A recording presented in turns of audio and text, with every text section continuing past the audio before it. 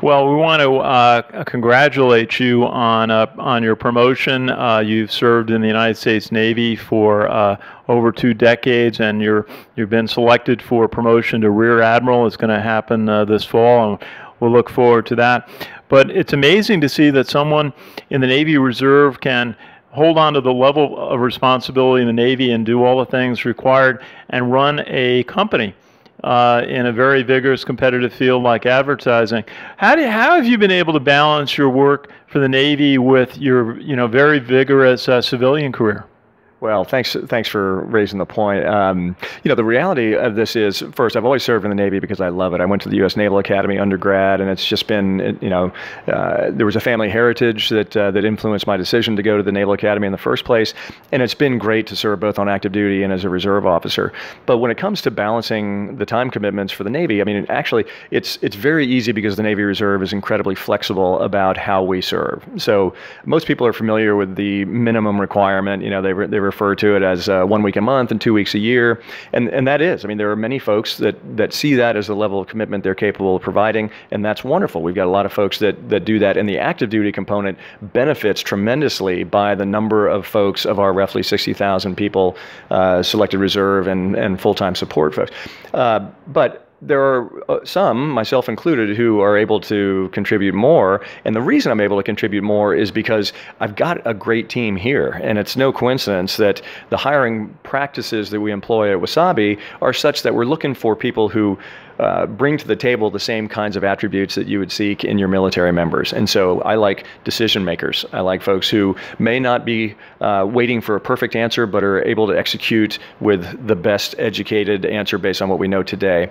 I have always been a firm believer in decentralized execution, and we may not call it that when we're sitting around our management meetings here, but people here are familiar with the idea that we agree on what we want to do, and then how we do it is really up to the individual team lead. And so the short answer to your great question is I'm very fortunate to have great people here who can run and execute and deliver our client commitments when I may be down in Virginia, or I may be in California, or I may be in Texas or Florida doing work in uniform. So I feel like I've got the best of both worlds. I mean, I love what I do at Wasabi. I love being with my teammates here. We've got great clients. We're doing some great innovative work in the digital space, in the creative messaging space, in the brand space. But I also love wearing a uniform and contributing to the nation in that regard too. Well, we appreciate that you do that and your commitment to serving our country in the United States Navy. One of your passions, I know, is helping fellow veterans with employment opportunities, with transition. A lot of people, especially we have a lot of Army friends who have left the service in the last couple of years.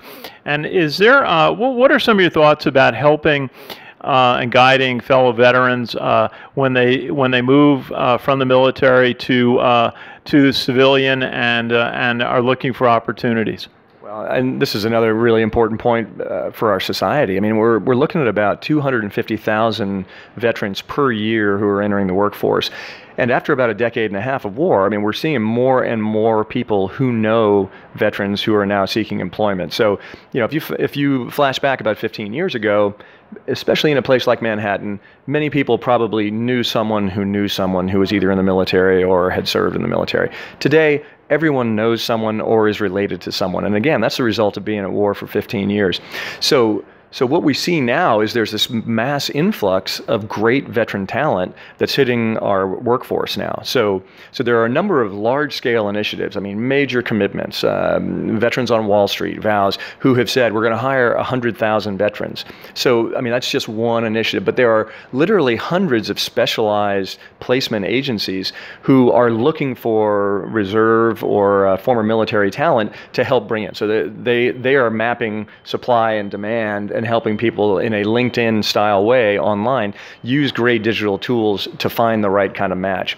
One of the things that I would always offer too is there's been a significant shift in the way that hiring works today. About 5 years ago, I think folks were saying, we're looking for someone with a track record and prior experience in exactly the job we want to fill. My conjecture is today that's shifted now to instead, I'm looking for someone who is adaptable and flexible and can think on their feet and deliver in ways and grow in ways that we may not be able to define today. So I've always characterized that as it's a shift from what to think to how to think. And if you as a hiring manager are looking for someone who knows how to think, there are very few people who are going to walk in the door who are better equipped to deliver against that than a former military member. So anyway, how do you help if you're seeking military members? One thing you need to do is take a chance, because you may say, my hiring manager is looking for someone who did exactly this role, and I offer that if you're willing to open up the aperture a little bit and take someone who may not have the perfect experience, but has all of the attributes like camaraderie and leadership and an understanding and understands culture and will contribute to it, not just consume it, then it's in your best interest to say, I'm going to hire someone who had previously worn the uniform. And if you're a military member who's looking for a job, I would say be persistent and don't think that your resume, because it doesn't say specifically what you did maps to what that company you want to be hired by is looking for. Don't get discouraged, because as soon as you get in the door, you're going to blow them away with what you say and do and the way you behave. Absolutely. And I remember my father, I can appreciate what my father went through in his 40s when he left the Army after about 22 years service in the 1960s, with the 2 children in college and a youngster and myself. It's not easy, but just again, what are the qualities? I mean, there's a veteran who comes out, one of the services, has really done a lot of things that most people haven't done, maybe traveled overseas, maybe led significant numbers of people.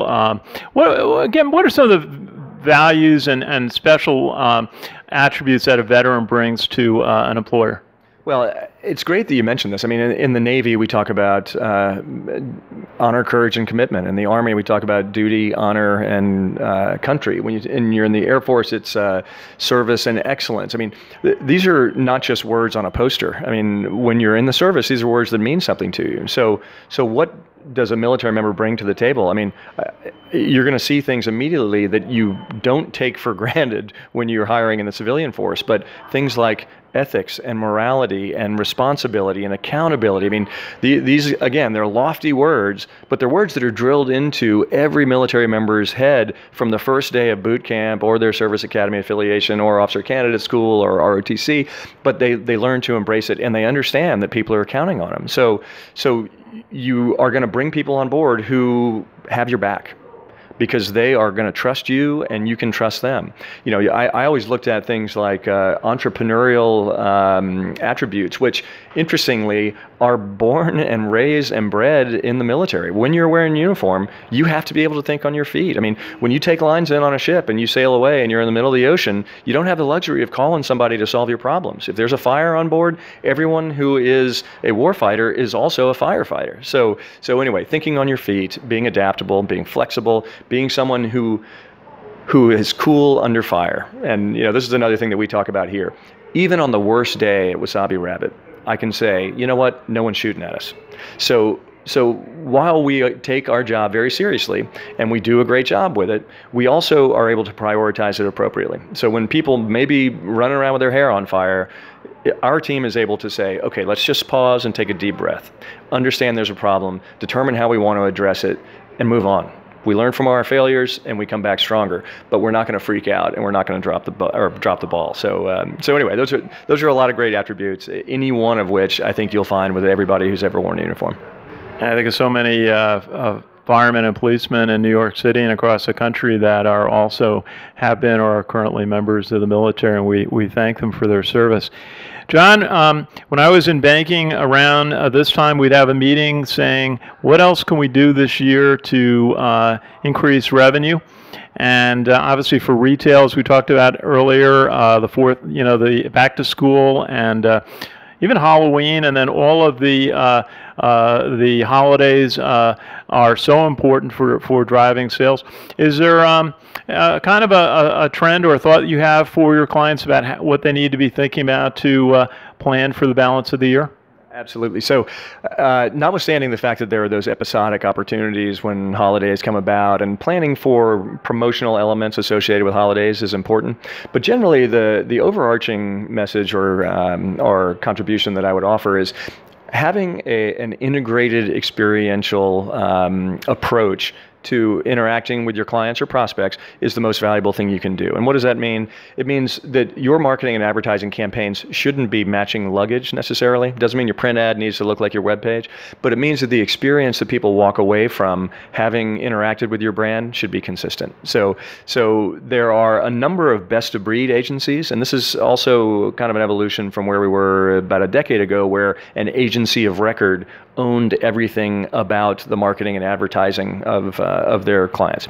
Today, it's typical for the agency of record to own the strategy, but when it comes to developing the surround sound experience of how does the brand represent itself on social, how does it in other digital channels, how does it online and broadcast on radio and TV and elsewhere, the idea is don't miss the opportunity to create the engagement that is consistent, because that's the reinforcing element that's going to make people fall in love with your brand. And best yet, it's going to make them become ambassadors for your brand. So if I could create an opportunity for someone to not only love, products by brand XYZ, most importantly, they can tell their friends about it. And so creating ambassadors trumps creating a one-time customer.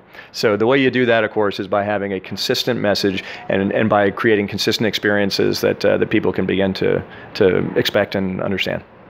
John Mustin, CEO of Wasabi Rabbit, a digital agency located right here on Fulton Street, right at the South Street Seaport in New York City. Great to see you, and we have to say congratulations on your selection to become a Rear Admiral in the United States Navy. Thanks again, Ken. Always a pleasure to see you. I look forward to the next opportunity to chat. Great to see you too. This is Ken Kreitzer for CBSI Services in